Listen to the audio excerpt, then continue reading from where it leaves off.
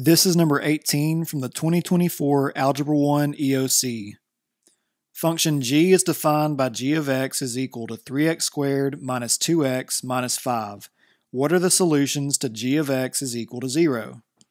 So when they ask for the solutions to g of x is equal to 0, that is the same thing as asking for the 0, which is also known as the root, which is also known as the x-intercept, okay?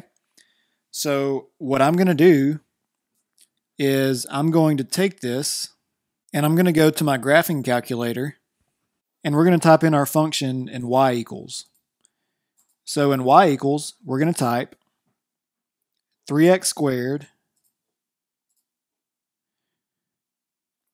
minus 2x minus 5. And then we're just going to hit graph. And so right away, I can tell for sure that we have an x-intercept at -1. So I know that letter A and letter B are looking good. Letter C and letter D, we can go ahead and eliminate. And then my second x-intercept is between 1 and 2.